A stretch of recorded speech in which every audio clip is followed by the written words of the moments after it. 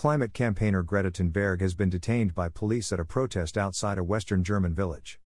She had been protesting with activists seeking to stop the abandoned village of Lützerath from being demolished for the expansion of a coal mine.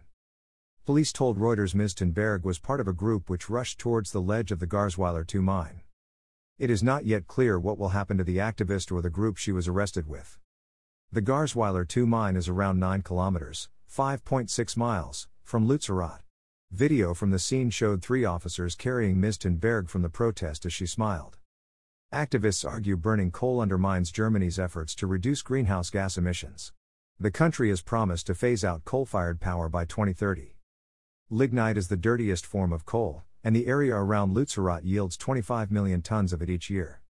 The village, owned by energy company RWE after residents abandoned it, is expected to be the final one demolished for the lignite mine. The energy company has said the coal under the village is needed as early as this winter. Organizers of the protest said around 35,000 demonstrators attended on Saturday, while police said the number was closer to 15,000. Police said they had managed to remove all activists from the town over the weekend. Footage from Sunday showed Ms. Thunberg with other protesters being moved along by police.